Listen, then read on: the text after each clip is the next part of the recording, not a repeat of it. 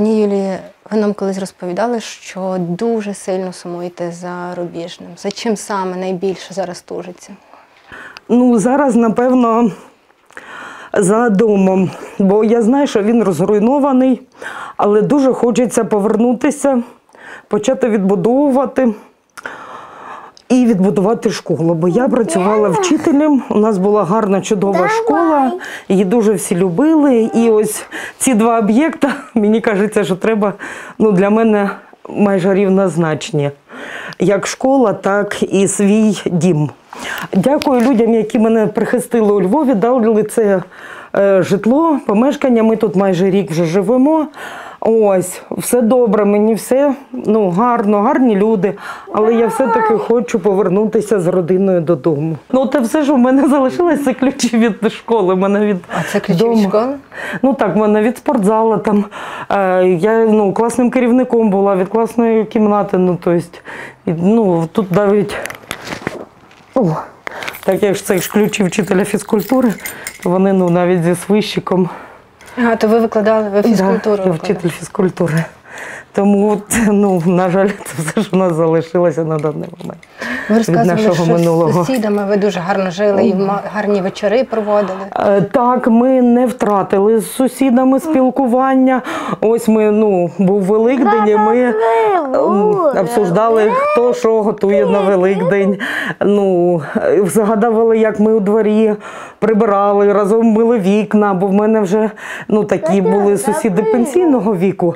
І тому стати там на драбину чи помити вікна вже, ну, не завжди були сили. Тому, так як я була молодіша всіх у дворі, ну, я дійсно допомагала. Ми прибирали там біля будинку, білили дерева. Потім, коли я приходила з церкви, я всім носила паски святити, потім роздавала. Сусіди теж там, чи цукерками для Миколи, там, чи ми дуже красиво яйця фарбували, розписували, то мінялися писанками, крашенками. Ось. Ну, а туди ближче до обіду ми робили такий стіл. І пригощали один одного. В дворі? Так. Ну, я ж кажу, в мене невеличкий дім на 12 квартир, але, ну, ми так, я там з народження жила, і всі там з народження були, і тому вони мені вже були як близькі, рідні люди. Гарно, що ви досі тримаєте той зв'язок. Це по телефону чи як? Так, більше по телефону, але вже і я їздила, вони тут недалечко в Тернопільській області, Галич. Тобто вони всі повиїжджали теж? Так, так. Ніхто там не залишився? Майже ніхто не залишився там. Не друзів, не знайомих, всі вчителі наші виїхали, ну, зі школи у нас там нікого не залишилося. Ось, і я їздила, і вони до мене приїжджали, а з одними сусідами я більш, звісно, телефоном, але дякую, є відеозв'язок, Viber, вони теж навчилися ним користуватися, і коли нам дуже-дуже сумно, ми навіть через відеозв'язок зізвонюємося і спілкуємося. Пані Юлі, а як вам вдалося виїхати? У вас було досить багато, був і Микола, який, напевно, на візочку був, і мама, яка тоді важко ходила, так. І донька. Дійсно, ми, почнемо з того, що ми пережили 14-й рік там. Ми не виїжджали в 14-му році, і ми... так вийшло, що ми дотягли до останнього, бо ми сподівалися, що прийдуть наші хлопці, тим паче, що ми їм допомагали, ми знали, що вони є на околицях нашого міста, і ми до останнього були в місті, чекали, що наші прийдуть, трошки треба почекати, вони прийдуть, звільнять, і почнемо нормальне життя, відбудовувати, бо на той час ще будинок був. Ось, і ми майже 10 діб були в підвалі. Сідаємо тихенько, Миколка. От. Але коли вже почалися обстріли круглосуточно, вже не було навіть можливості лишній раз ходити по воду або зібрати якісь дрова, щоб розпалити вогнище, щоб приготувати їжі. І у мами від сирості і від холоду ще більше почали гнити ноги, бо в неї цукровий діабет. Тоді вже зрозуміли. Голку, а потім ви дорозказуєте. Добре. Софа, уже Коля надавався інтерв'ю. Тобто ви вже говорите про початок 22-му році, початок війни? Так, тобто у нас з 4 березня почали обстріли міста. До 7 березня ми ще по черзі ходили до школи, чергували, бо у нас там було сховище, і люди, понятно, прийшли до сховища, і ми там допомагали, там вода питна, або якісь стільці дати, або просто, щоб в школі був порядок, ми ходили по черзі.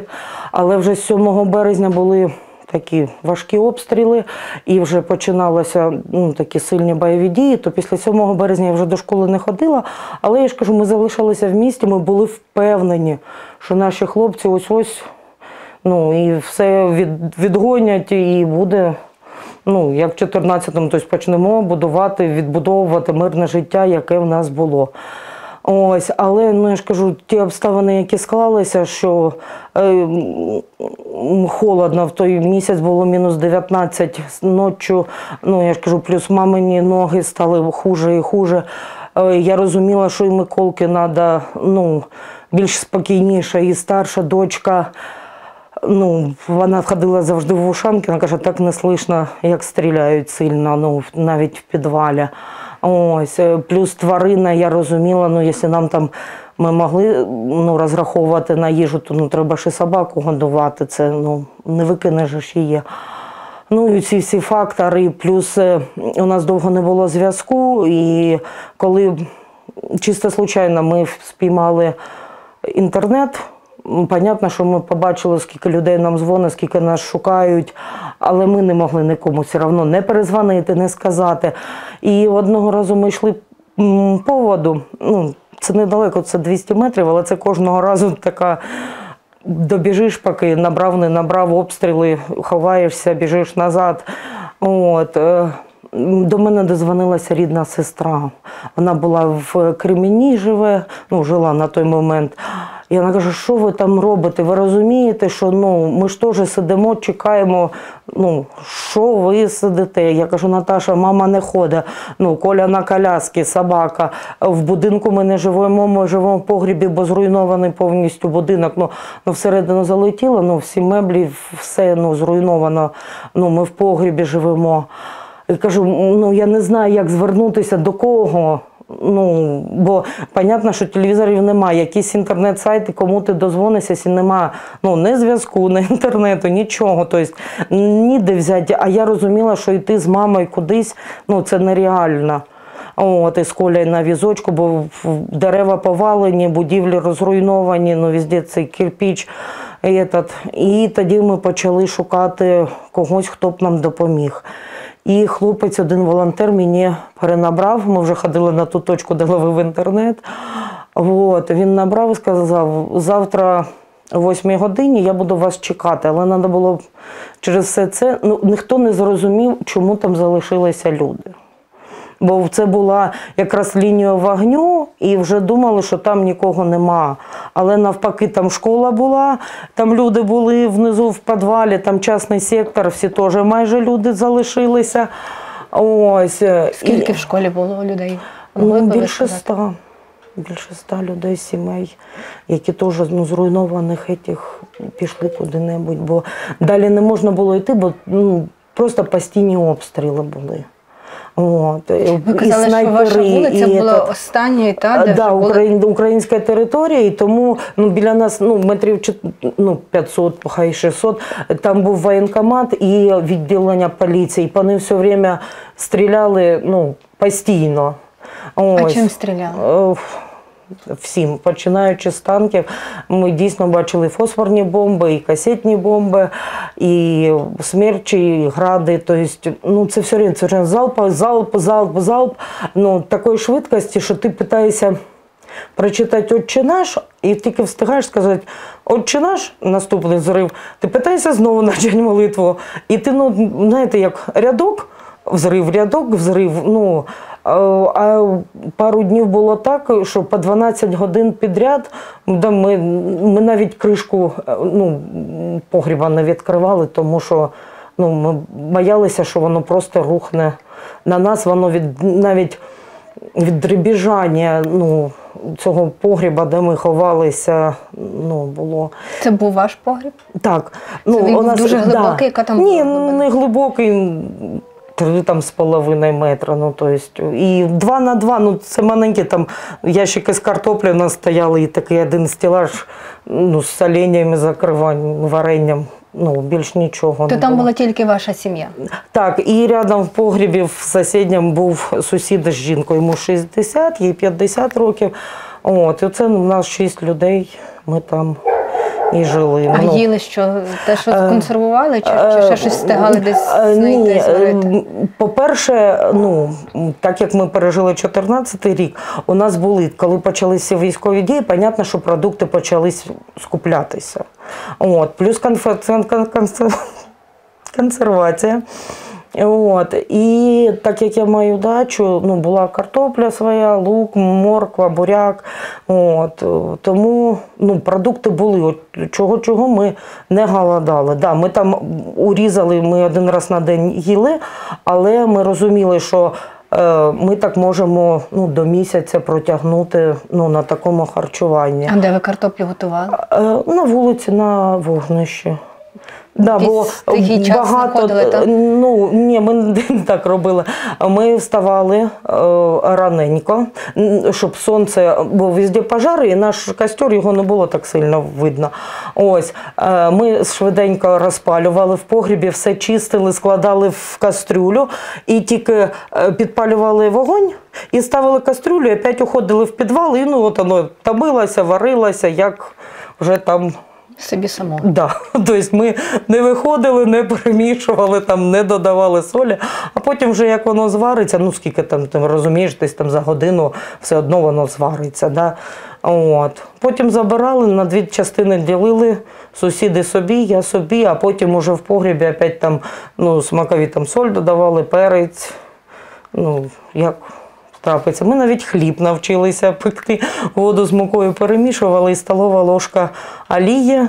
От. І теж ми роздивляли в такі невеличкі ліпешечки, клали на суху сковородку і закривали кришкою. І через деякий час вилазиш, з погріба достав. От. Ну, а по воду куди ви ходили? Що це була? Криниця якась? Ні, це не криниця, це у людей була колонка, яка вручну можна качати. Ось, і ми ходили туди, качали воду, але приходили, ну, багатенько людей, ну, вони так бачать, що там ми йдемо, або рядом оце школа була, звідтіля йдуть люди, і ми так старалися всі, ну, згуртуватися, щоб швидше качати цей качок, щоб люди швидше набрали, і ми швидше розійшлися, ну, бо іноді так стріляли, що навіть біжиш з відром, воно раз від волною вибило в тебе відро води, і ти... витрихнув відро і пішов знову набирати воду. От. Тому... Тяжкий той місяць. Тяжкий, ну, і, напевно, я навіть, ну, не думала там, що там зі мною може статися, бо я розуміла, що від мене залежать люди, ну, мама і 2 дітей, і що мені треба вижити, ну, любим способом. Ну, тобто, ми вже як... Та, напевно, до Львова доїхали, вже пройшло дня 3-5. Я тільки тоді дозволила собі поплакати і перший раз поїла за весь час. За весь час дороги? Тому що так сталося. Я вроді зготувала, там декілька картоплин запекли, бо я зрозуміла, сусіди ще залишалися, що їм важливіші ці продукти, бо я, ну, хочу виїхати. Ті старші залишились 2? Так, да, вони потім через 3 дні теж виїхали. Ось.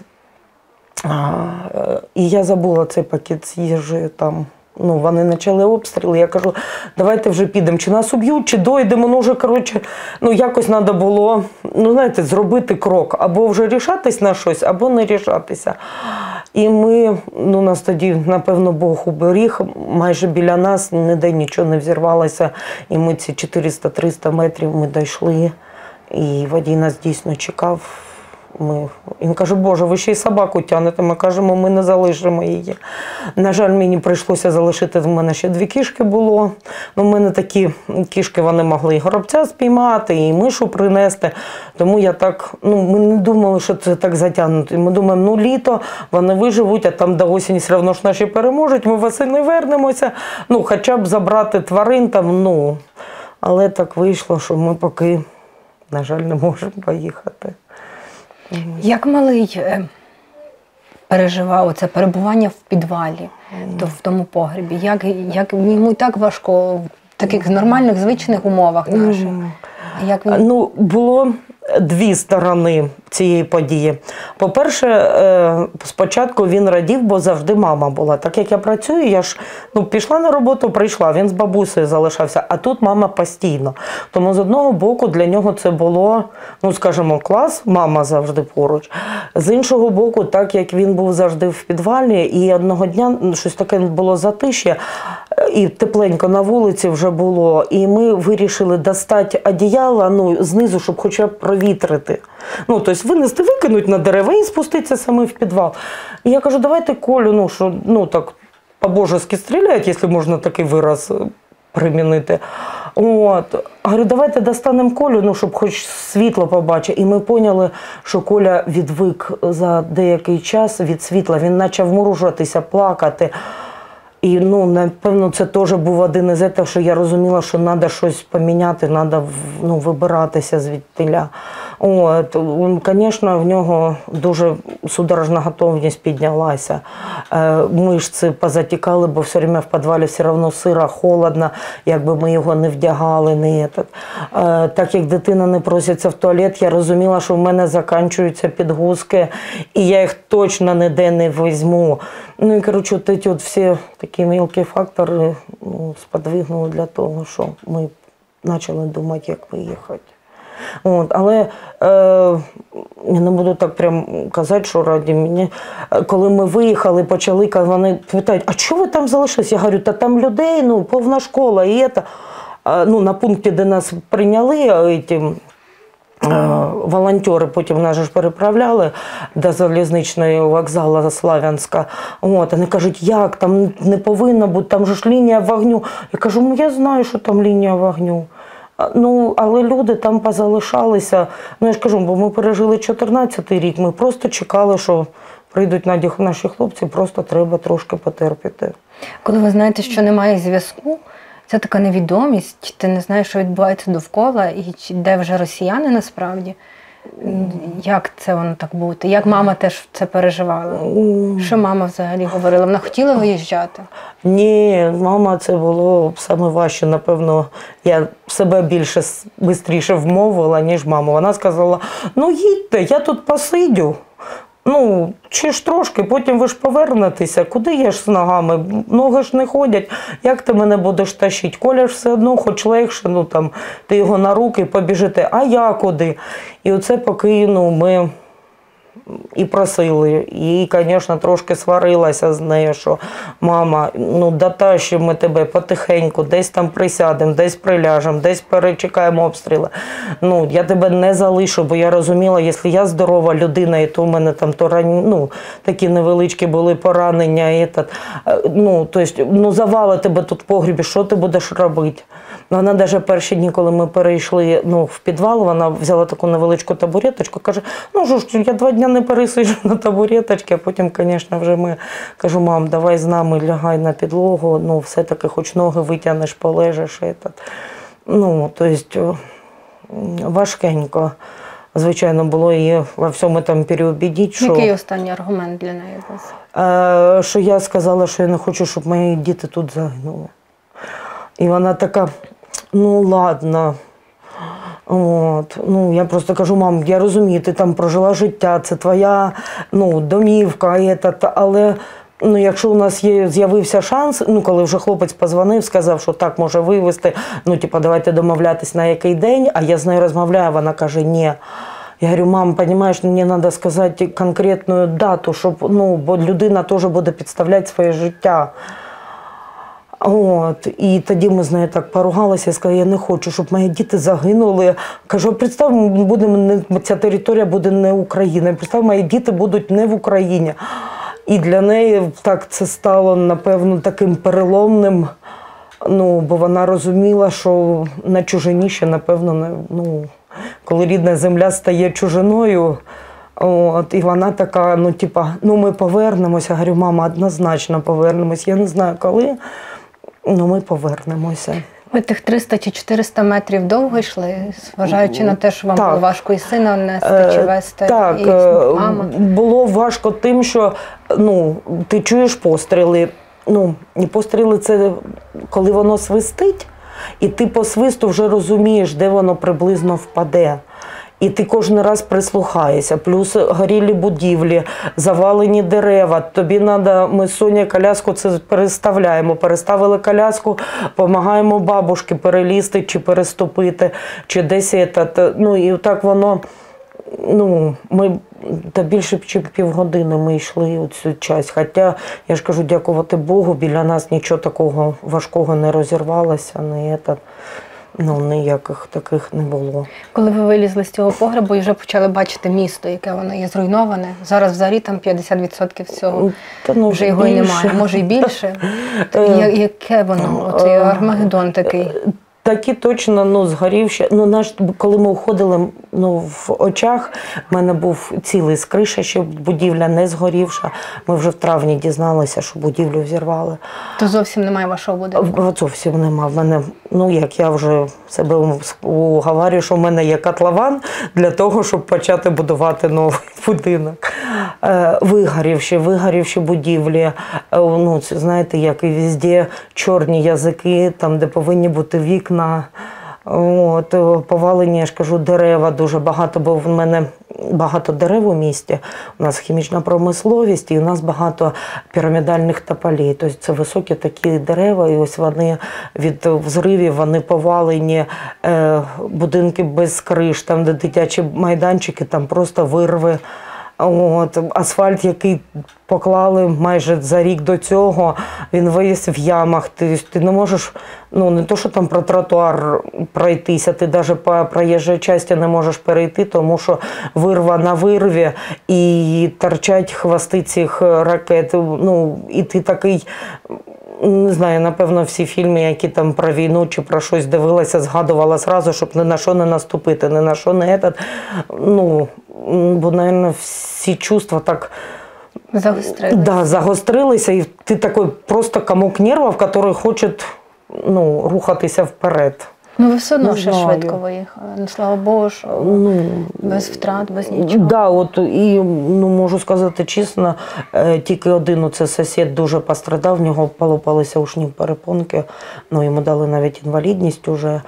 А так всі виїхали з такими мінімальними порізи, якісь там синяки, ногу підвернула, але майже всі виїхали без таких важких поранень. А той сусід, в нього від чого потріскав? Він залишився ще, і вони в частному дом пішли, їх сусід запросив, каже, що ви тут в підвалі, в мене ще будівля не зруйнована. Ті старенькі, про яких ви розказували, чи то інакше? Ні, то 60 років. І вони пішли, і по їхньому дому почали стріляти, і в нього тоді загинув хазяїн Віталік. Ви чули, про них писали, вони мали дім сімейного типу, їх більше 10 дітей, вони на Галич, це Галич, город? У нас Галич, так. Угу. І вони там, Целухіна Іра, це є чоловік Віталік, і його там розстріляли. Він почав тушити кришу будинку, і вони побачили 15 снарядів в цей будинок. В частний дом. Ігор тоді в нього дуже постраждали. Йому слухові апарати виписали, але він майже не чує. Це так, що прям, зовсім. А так ми плюс-мінус ми всі виїхали. Але ви казали, у вас теж були якісь поранення? Від чого? Осколки. Просто ми по воду пішли і з чогось розірвалося і трошки заділо. Дітей просто... мами нічого? Ні, я їх майже не випускала з підвала, бо ще коли ти бачиш, що навкруди все горить, дим, чад і все інше, тобто все одно в погрібі не так чутно ні взривів, ні цієї копоті, ні гарі. І я знала, що у мами і серце, і все інше. Я боялася, щоб їй там не стало від побаченого. Ми навіть у нас в сусідньому будинку батьки моєї куми жили, маму її вбила. Ми навіть не казали, я вже тут сказала, що тітю Клаву вбила. Просто ракета в квартиру залетіла і взорвалася. І ми її навіть не змогли поховати, просто так шифером накрили тоді і все. Не знаю, як зараз. Я думаю, поховали, але тоді не було можливості навіть якийсь час бути на вулиці, там викопати яму чи щось приховати. І ми її просто шифером накрили тоді. Я читала, що окупаційні війська вже аж в серпні почали хоронити тих, кого вбили ще в квітні чи в травні. Трупи просто лежали на вулиці. Бо це було постійний обстріл. Тобто ти навіть, може, якщо по-чоловічески, якби не стріляти, навіть незнайому людину там можна було викопати, і просто потім показати, де ти захоронив.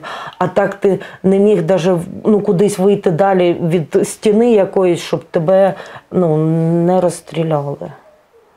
Тому багато людей, як ви кажете, автобуси, навіть якщо хтось десь комусь передавав, дознавався, дойти туди було вже нереально. Це просто тільки на удачу можна було розраховувати.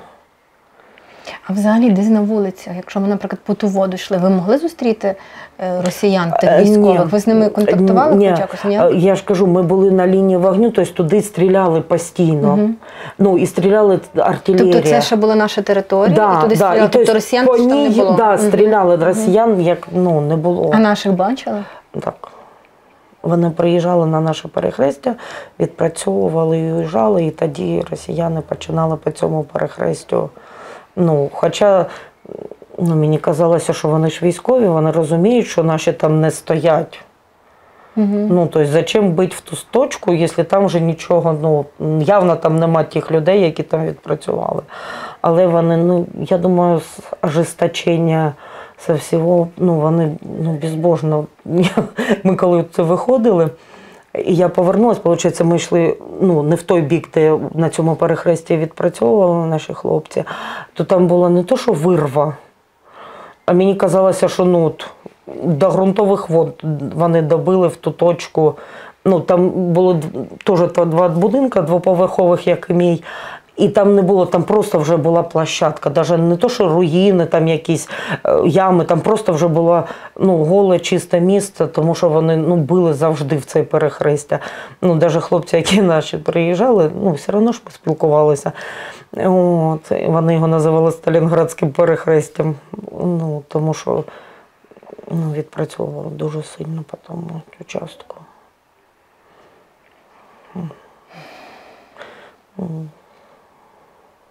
Ми до останнього. Ми вже, знаєте, як лежиш в погрібі, ти ж чуєш, відтуди стріляють, відтуди стріляють. Ми, значить, з якогось боку, навіть не орієнтуючись де, ми ж думали, що десь наші ж відповідають на постріли.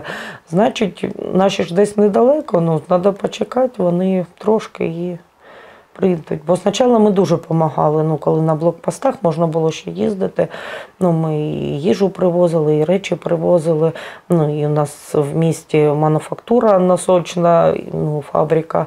Дуже вони допомагали. Тобто ми безкоштовно там приїжджаєш, можна набрати носків, набирайте. Вони розуміли, куди ми. Для наших військових. Багато людей, хто допомагали, то таким просто неорганізовано. А дізналися, що там треба, чи є тут. Але то не у лютому? Якраз це лютий, початок березня. До 10-го ще було. 7-го мені прилетіла в гараж, повністю взірвала гараж. Гараж не біля дому. Гаражний кооператив, і прильот був в гараж. Кажу, що до 10 березня ми якось більше виходили, а потім з кожним днем все більше. Обстрілів ми вже нікуди. не виходили. Ну, тільки, я ж кажу, з води збігати, набрати, сміття винести і все, і весь час. Поки не попали декілька разів в будівлю. І так як будинок у нас дерев'яний перекриття, і ми почали чути скрип. І ранком прилетіло, прям майже воно вийшло через кімнату, пролетіло, і вся мебель то почала рушитися, і ми тоді пішли жити в підвал. А якщо порівнювати окупацію, це там кілька місяців у 2014-му, і от тепер що було? Військові говорять, що тепер значно війна має зовсім інше обличчя, значно жорстокіше і так далі. Звісно. А якщо з боку мешканця звичайного дивитися, що можна? В 2014 році у нас тільки на окраїні міста було декілька будинків зруйновано або пошкоджено. Все місто, ми там були без електрики, без якихось там продуктів, бо не доставляли, було перекрито. Але не було такого. Ми чули постріли, але це не були постріли по нашим домам. Це були такі перестрілки, там по вулицям там проїхались на машинах і все, тобто не було такого. Дійсно, не було стільки руйнувань. Це конкретно влітку 2014-го, коли була окупація. Так. А пізніше від 2014-го там до теперішніх часів було якийсь час від часу десь? Ні, бо моє місто, воно 60 кілометрів від лінії розмежування. Так, ми чули, коли там прям тяжеле орудія б'ють, але так, щоб прилітало до міста, і такого не було. Тому місто повністю оговталося, відбудували ті будинки, і лікарню там в кришу попала, тоді її повністю відновили. І дороги відновили, де були пошкоджені, і місто працювало, розвивалося. Якщо тепер говорити про цей 22-й рік, ви дізналися, коли ви взагалі дізналися про те, що мер тодішній втік, чи потім співпрацював з ми навіть владою? навіть його не сумнівалися в його вчинку, тому що він якось завжди не скривав своєї позиції. Напевне, коли перші дні, там проблеми з провізією, проблеми з аптеками, і це нічого в місті не вирішувалося, тобто все опять лягло на плечі волонтерів або людей, там, які могли договоритися, у кого машини там привезти, довезти, бо з Дніпропетровська, з Харкова до нас довозили. І коли що то почали, тобто, хто в городі, до кого звернутися, і зрозуміло, що ні до кого звертатися, бо нема. Тут така була інформація свого часу, що Сергій Хортів, він, якось зараз знайду, він здавав про українських людей, ви це знали чи ні? Так, ми знали, що є списки, Ви цього не боялися, чи це місто трохи досить велике, порівняно? Ні, це маленьке місто, Васильківський район більше, ніж моє місто. Так, але не 5, не 6, не 7 тисяч, де один одного може знати, а 60? 40-60 тисяч. Тобто всіх він все одно не знає, напевно? Про українські були хто? Це педагоги, це вихователі, це культурні діячі, люди, понятно, які тобто якась загроза таки була, щоб я про ці списки вже дізналася, коли я виїхала сюди, коли я, теж і мене ж, понятно, розшукували, і я розшукала, і вони кажуть, а як ти вижила, ти була, не можу там сказати, в перших рядах, ти була в цих списках. А я кажу, я не знаю, я сиділа в підвалі, ніхто не про мене не знав, не я не знала цієї інформації, але потім ми дійсно дізналися, що... А як ви думаєте, чому ви були в тих списках? За що? Ви щось робили як активісти, організовували якісь акції, чи щось таке було у вас, чи ні? По-перше, в школі у нас було патріотичне виховання, і він як мер, він завжди був присутній на всіх цих відкриттях, закриттях, на нагородженні. Наше місто, всі школи майже приймали така є національно-патріотична ігра «Сокіл Джури», Ну, вона везде, ми там приймали участь. І у нас в місті дуже патріотичним вихованням займався Центр туризму і краєзнавства. І я там читала часи, кружок вела. Ну, і вони завжди були налаштовані. Ми робили різні флешмоби. Ми в 2014 році зробили таку велику акцію, ну, для мого міста. Ми робили рушники єднання. От, Олена Хмельницька була методист, і вона це започаткувала. Ось. Смисл був такий, що ми просили всіх людей, ну, знайомих з різних регіонів, надіслати нам рушники. Вишивання. Вишивання. Це не було там автентичні, або ми просто хотіли зібрати. У нас більше 200 рушників, але, на жаль, зараз вони майже, ми думаємо, всі знищені. Ось. І наші діти, які патріотично налаштовані, вони йшли через все місто цими рушниками. Ну і моя Софія також. От. І він мовчав на такі акції? Да, він там казав, да, добре, молодь, там, ну, це було привісно, ну, коли ти знаєш, що людина думає насправді. У нього така була фраза, що мер здавав російським окупантам місцевого активіста, ви, може, чули це. І цитата: «Це наш знаменитий провокатор міський, у 2014 році вони кримчан смажили на шашлики.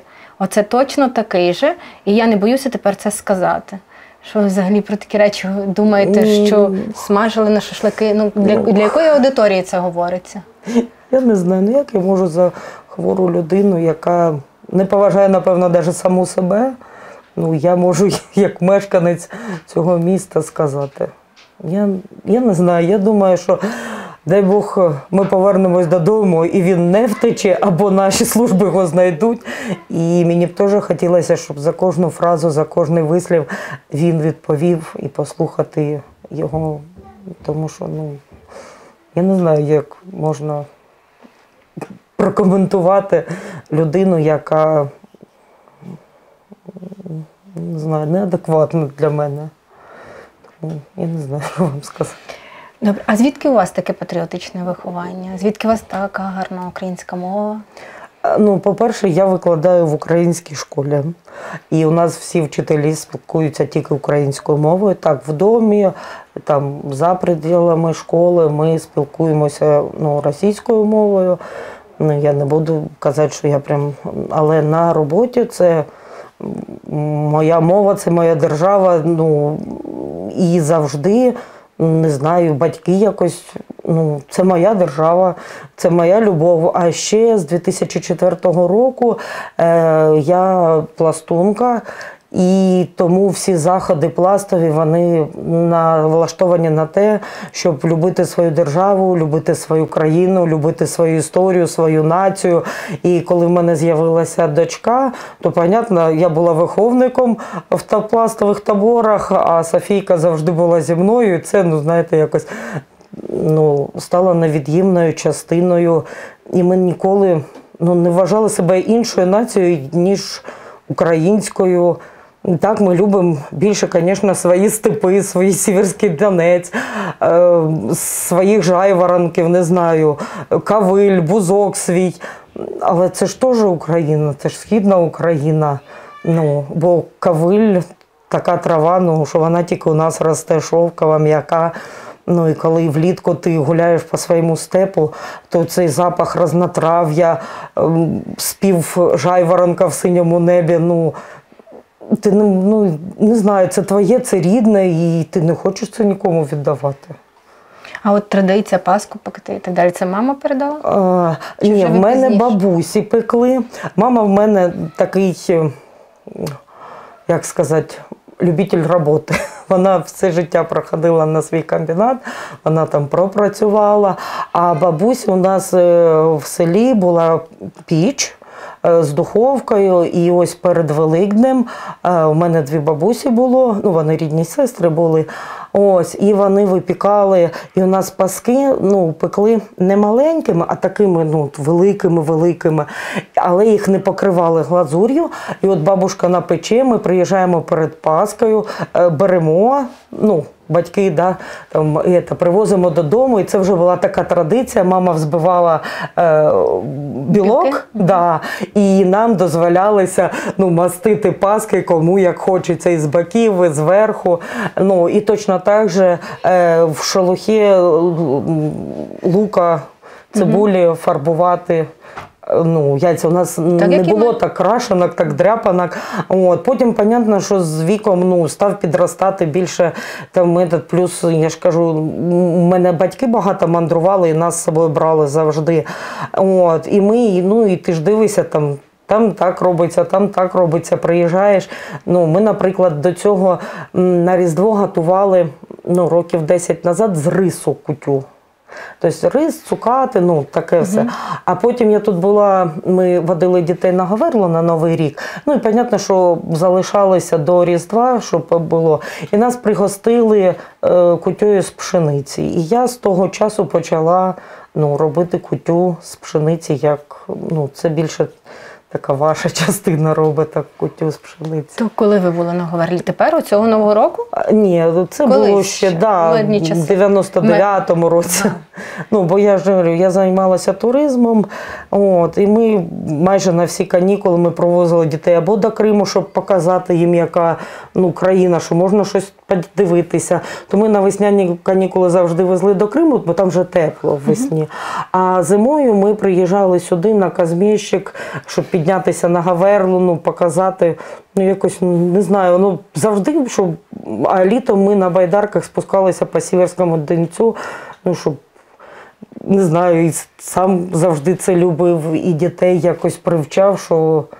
Це конкретно пластунів чи ні? Ні, це школьні діти, звичайні, просто. І що, батьки не боялися відпустити їх сюди? На Західну Україну, до бандерівців? Мені кажеться, тоді не стояло таке питання про бандерівців. Я думаю, це питання ось піднялося 2014 року. Мені кажеться, до цього якось, ну, поїхали до Львова, поїхали туди, ну, не знаю, може, тому що маленьке місто і нас знали. Ну, вам довіряли? Да, як викладачам довіряли, як руководителю кружка довіряли. І тому, ну, не було такого. Ну, а коли ти довіряєш вихователю, то ти спокійно відпускаєш дитину. Ми навіть, ну, Софія сюди приїжджала вже після 2014 року. У вас є таке місто Долина.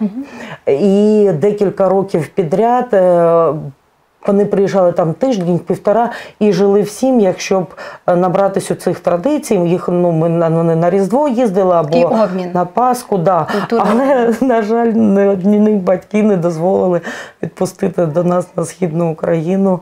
То мені іноді кажеться, що в нас більше боїтеся, ніж ми вас. А то в якому році? Після 14-го, там 15-16 рік. От.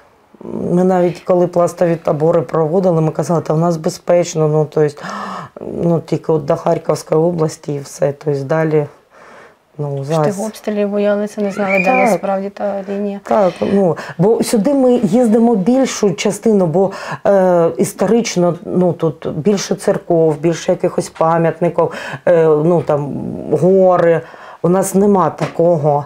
А до нас, ну, більше заводи, фабрики, тому, скажімо так, туристично Схід майже не розвинений.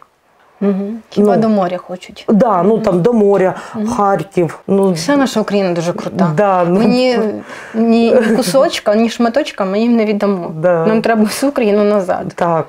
Ну, і всі гори, і степи, і море, і все нам треба. Ну, і тепер у нас буде дійсно одна мова, суржик називатися. Бо ми сусідка якраз про це розмовляли. Вона каже, Юля, я вивчила такі слова тут, ну я приїду, як у дворі будемо, я вас всіх навчу. Я кажу, тетя Таня, я теж, як приїду зі Львова, кажу, я вас теж новим словам навчу. Ну, і тому ми, ну, які так нові слова ви ну, мені, наприклад, ну, таке слово, я як приїхала навесні тоді, ну, була одна тільки курточка в мене, Він каже, та нічого, ну, типа, ти, головне, бальонєвий плащ знайди. Я довго не могла зрозуміти, що значить бальонєвий плащ. Потім я поняла, що це балонєвий плащ. Це Зась. йой, ніц нема.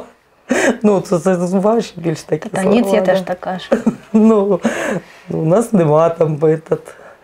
І коли ви виїжджали, чи було питання для вас, куди виїхати саме? Чи ви думали в Україну на захід, чи десь далі поїхати, просто вийшло так, що тут зупинилися? Ні, за кордон я однозначно не розглядала і зараз не розглядаю, бо я не тікаю, я тимчасово перемістилась по своїй державі. Ну, і це було принципово для мами, і для доньки, і для мене. Я не хочу виїжджати з території України. Це по-перше. По-друге, був евакуаційний поїзд, і ти не сильно міг керувати. Скажімо так, ми сіли на першій станції і вийшли, де сказали все, поїзд зупинився.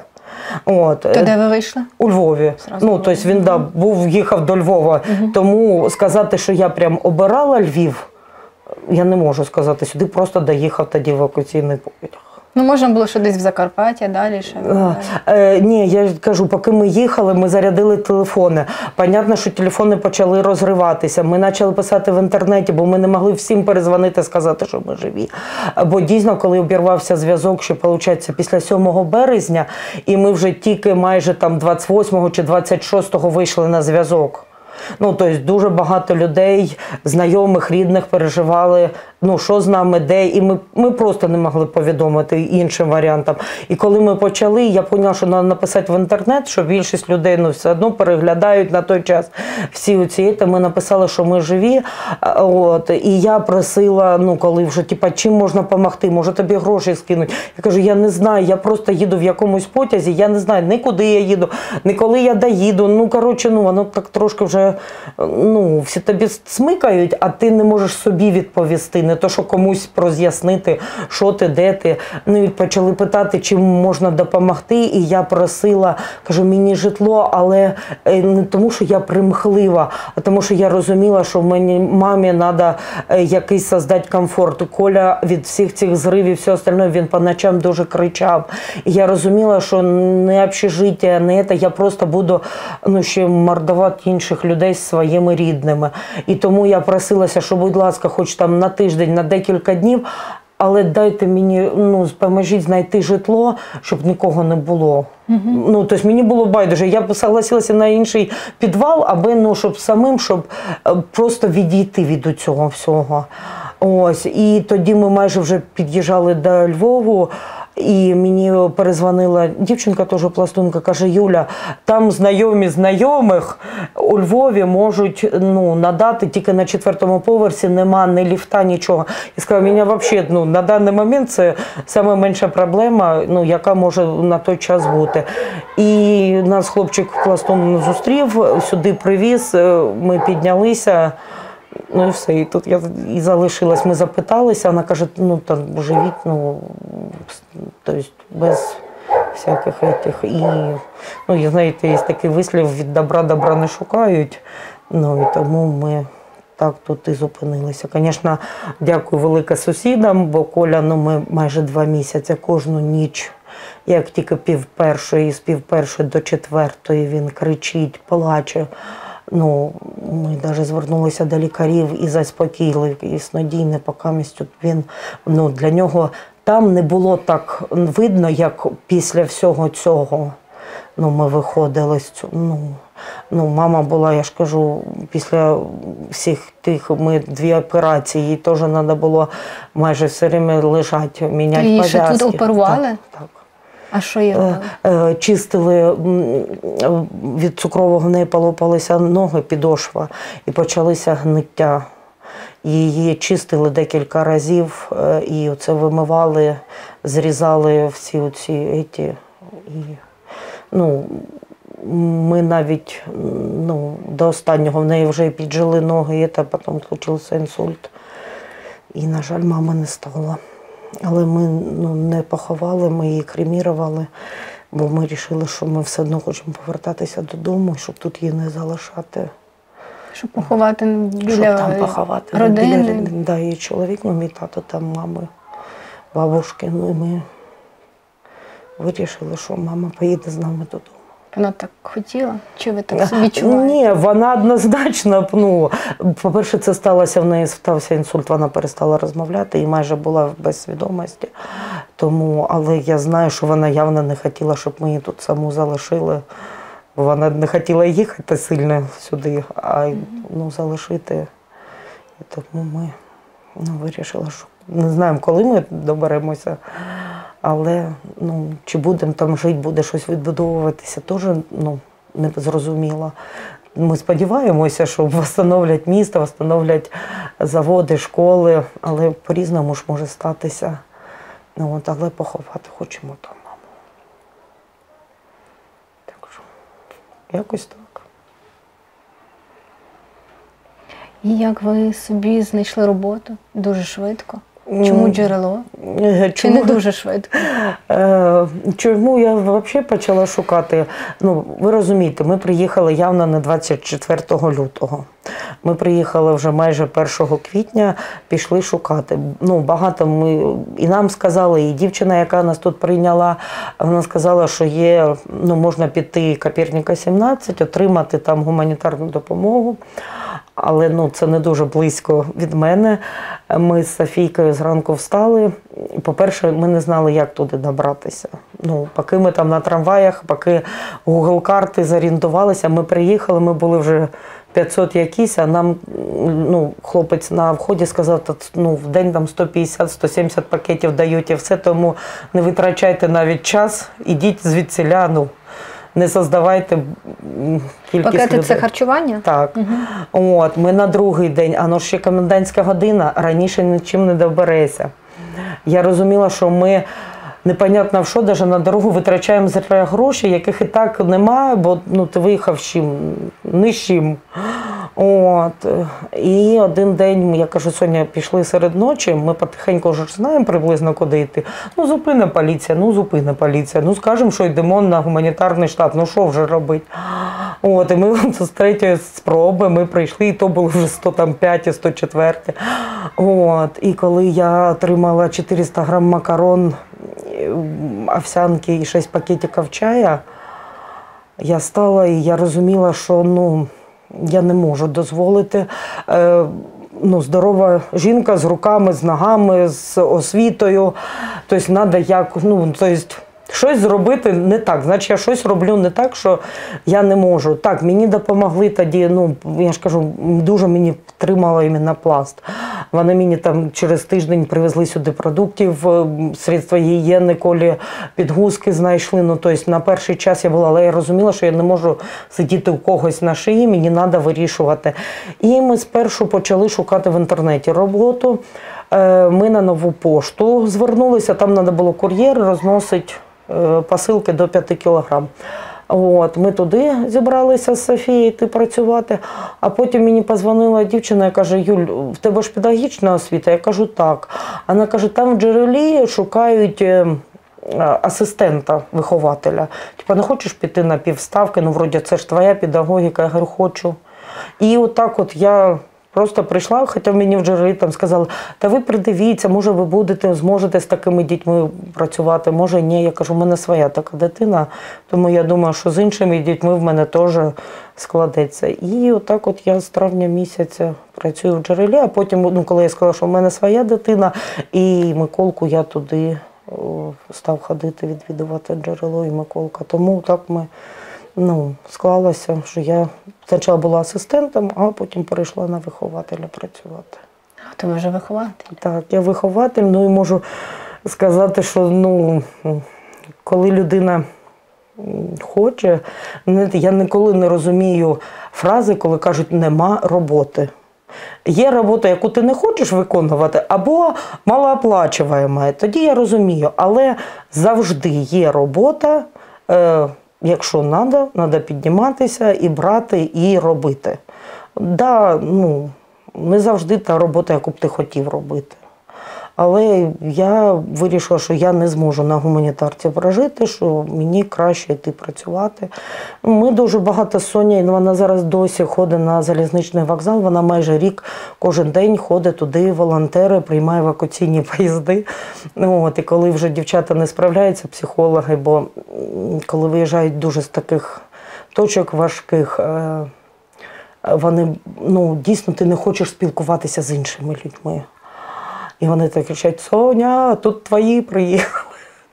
Бо своїм легше. Да. Тут це пережив, і вони кажуть: що ви розумієте? Соня каже: звісно, я просто з Рубіжного приїхала. З Рубіжного. І тоді люди дійсно вони відчувають, що ти такий, як вони.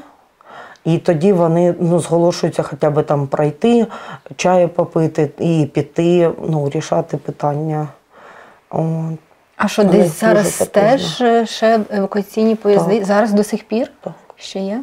Не так багато. Я так розумію, наскільки Софія розказує, з Запорожжя, туди йдуть потяги. Не багато, але приходять ще евакуаційні поїзди.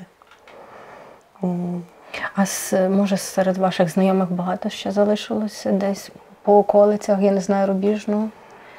Може ті, хто чекали російську владу? В мене таких майже не було. В мене залишилися ті, які, скажімо так, не змогли виїхати по об'єктивним причинам. Наприклад, теж як старі батьки, лежачі. Як вони собі там дають раду? Як город посадили, криниця викопали, бо у нас сільський Донець недалеко, тому це, теоретично можливо. Але ж там теж, з тої сторони фонарики, свічки, просто, двоє лежачих батьків. Вона каже: я, не фінансово я не найму машину, щоб вивезти. Не так. А так, будівля в неї ціла, бо домівка, все одно багато значить. А якщо б так через волонтерів, як ви, щоб не приїхав? Зараз вже точно ні. Зараз ні. І вона, знаєте, як каже: Юль, прийдуть наші, а хто їм хліб винесе? І тому, позалишалися, більше із-за якихось обставин. Мої знайомі, я розумію, що там залишилися ті, хто і чекав іншу владу, але, мої майже всі знайомі, друзі, куми всі повиїжджали за кордон або тут на території України. Я ж кажу, вчительський склад весь виїхав. Навіть ми знаємо, техперсонал і двірники, сторожа, вони теж повиїжджали. В який бік? Сюди, на Україну. Вас там не сприймали за вашу позицію якось вороже чи ні? Чи там мирно жили? Тобто у нас не було якого, знаєте, прям таких ярих стичок. Були, виходили в костюмах, або носять вишиванку, розробили б ви наколку собі, а не вишиванку, чого ви там ходите в вишиванку? Такі якісь, такі невеликі, звісно, були, але щоб таких масових чи прям, до драки, ми мирно жили. Яким хотіли би бачити Рубіжного? Напевно,